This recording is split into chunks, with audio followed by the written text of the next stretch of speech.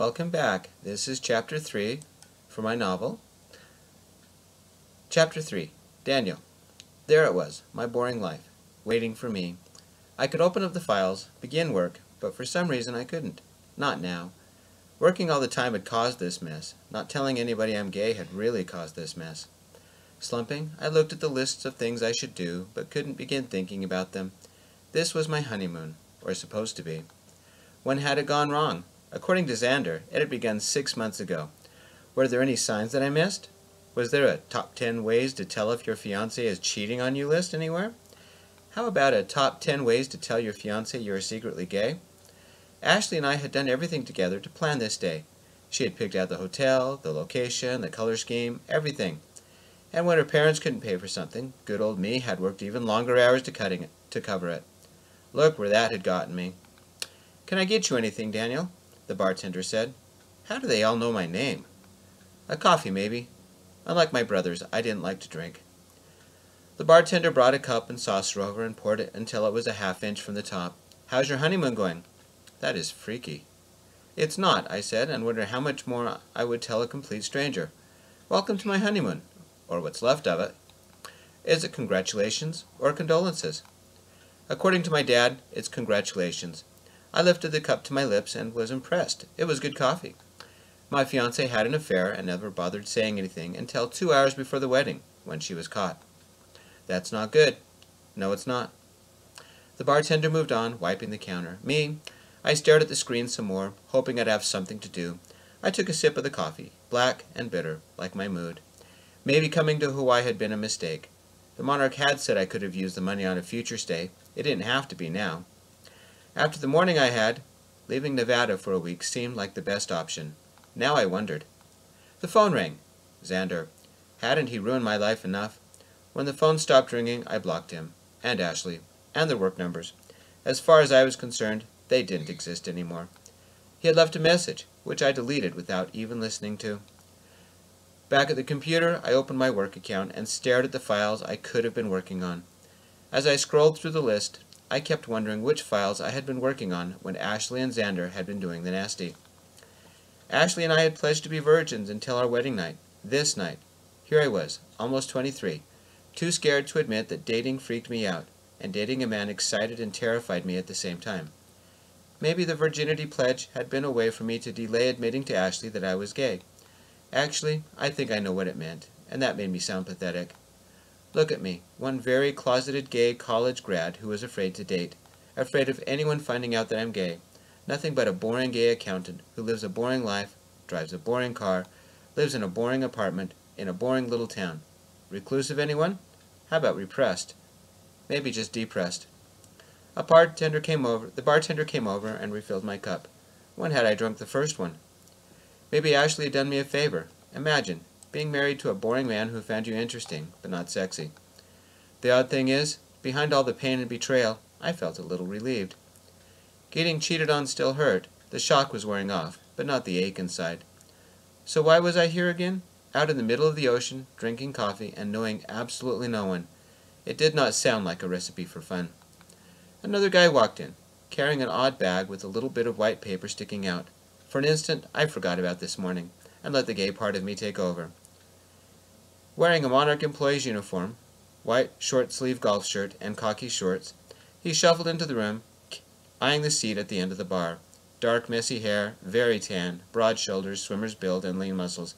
Yeah, I forgot about Ashley and Xander for a minute. He sat on a bar stool. Hey, Barney, give me a cola. They need me for the luau. My luau. I found it funny in a sad way. Overtime? Barney the bartender filled a glass. Some spoiled rich guy from the mainland ordered a wedding-themed luau. My disaster. I tried not to lean in their direction, tried not to hear his name. For a second, I wasn't too depressed. Barney set the drink in front of him. Nice tall cola, like the stranger was nice and tall, at least 5 inches taller than me, and at least 40 pounds more muscle. He filled out his shirt in all the right places. Is that him, Timmy? Barney asked. The other guy nodded, reached into the sack, and pulled out an odd black box. I didn't think about Ashley, or Xander, or the man at the counter. Only the box. Dad had one similar to it. His was navy blue, and I remember him opening it out on the Mojave. Mom. This man's box was smaller. A child, perhaps, maybe a brother, a lover.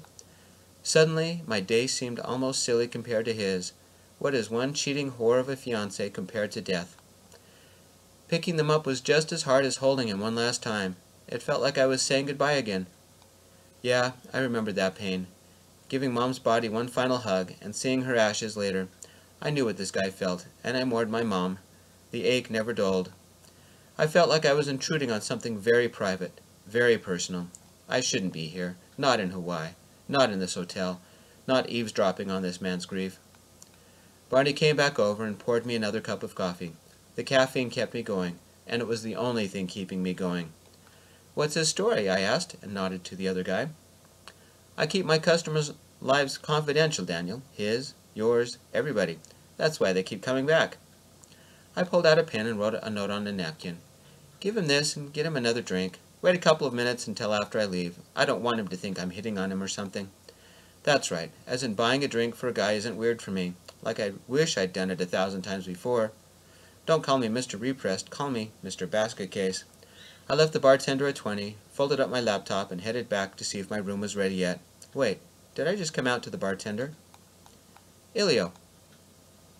I walked into the Sand Crab and headed to my favorite seat in the corner. Barney was on duty. Maybe he can cheer me up, but I doubt it. Barney and I go back 5 years. In fact, he arranged for me to get this job. Some guy was at the bar, laptop open, staring at a screen filled with numbers. A stockbroker? Only the rich came here. He looked too young for that. Cute, though, in that geek kind of way. Dark hair, styled, in a loose-fitting button-down shirt.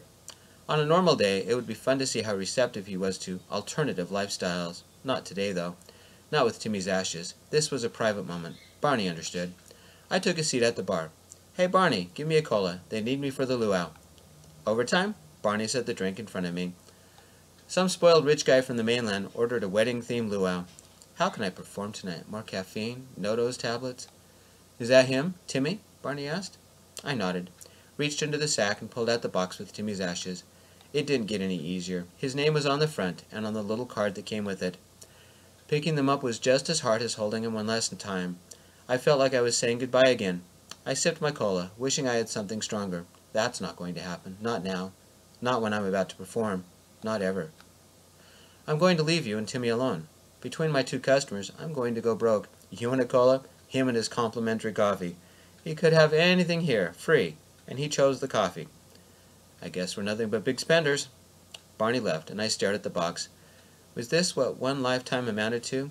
I should have brought a Frisbee. Timmy had loved those. Barney filled another glass and set it down in front of me. He slid a napkin my way. Compliments of laptop guy. Yes, guys had bought me drinks before, and yes, I had bought drinks for them. Barney, not now. Barney shrugged and walked away. I glanced at where laptop guy had been sitting, but no one was there now. The bar was empty. I looked at the note. It wasn't a name and phone number. To the guy who's having a worse day than I am. I know exactly how you are feeling, and I'm sorry for your loss. Hang in there. From a stranger. I looked for him again. Barney, what is this? A cola and a note. I stood and looked outside the bar, at the beach, back of the hotel. Nothing. You're not going to find him. He took off right after he gave me the note. Then he's not hitting on me? Be kind of hard, seeing as how there's no phone number and he left. Weird. Well, I'll probably never see him again anyway. Barney cracked a knowing smile. But you want to, don't you? Barney! Sometimes the old guy is too perceptive. The bar had a digital clock behind the counter. I didn't like the time. I downed both drinks as fast as I could. I'm going to be late. I ran the ashes back to my car, grabbed my costume and batons, and jogged to the employee entrance to get ready. I was not ready for tonight. Daniel. My room still wasn't ready. Weren't these supposed to be ready by noon? Instead, I went to one of the many lounge areas, took a seat, and called Dad. I couldn't call Xander. We weren't friends any longer. I couldn't call David or Derek. We never connected, and I wasn't into sports. They didn't care what I was into. Maybe that's why I never told them. That, and I was afraid of Derek. A little of David, too. Dad picked up on the third ring. Daniel, how's Hawaii? It's amazing if you like white sandy beaches and cute. Dad chuckled. Did you get his number? Dad? I know, it's way too soon to joke like that. I'm very sorry about this morning. Me too. How about some news? Sure. Something tugged inside me. I've never been homesick, but hearing my dad meant so much to me. Ashley's dad had a huge yelling fit with both Ashley and Xander. I tried not to listen, but that man has a pair of lungs. What about? Spoiling their lives, spoiling your life. He vows that they will pay you back for everything, and he took her ring and later gave it to me. I swear he was about to have a heart attack. What happened with Ashley and Xander? Ashley's parents dragged her away, and Xander disappeared soon after Ashley's dad finished yelling. I don't know where he went. Did David and Derek stick around? No, they have hotels tonight, and tomorrow David and Derek and their wives are going to Vegas for a week, then off to Tahoe. What about you? I met one of the caterers, and I'm taking her to lunch tomorrow. Dad paused a moment. I'm worried about you. Are you all right? It hurts, I said, but there's a part of me that is glad I didn't marry her. What does that mean? I don't know, Dad said, but maybe it is time to find you. How? I leaned forward to make sure nobody was within earshot. Dad, what am I doing? What do I do?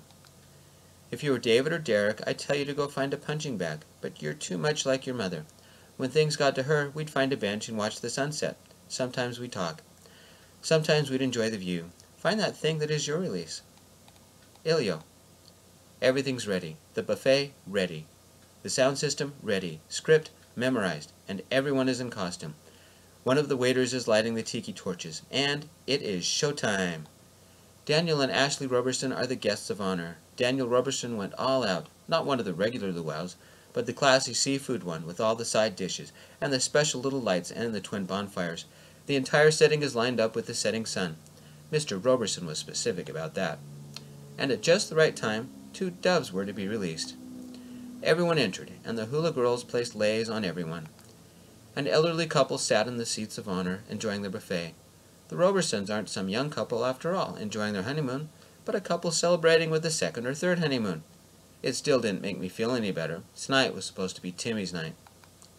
The stranger from the bar, still carrying his laptop bag, entered and took a plate, barely putting anything on it, and took a seat at the back. Time to plaster on the smile. Ladies and gentlemen, welcome to Hawaii, land of enchantment, I began and waited for the drums. Tonight is a special time, for we celebrate the wedding of Daniel and Ashley Roberson. Laptop man suddenly sat tall, spilling his plate to the ground. His face reddened.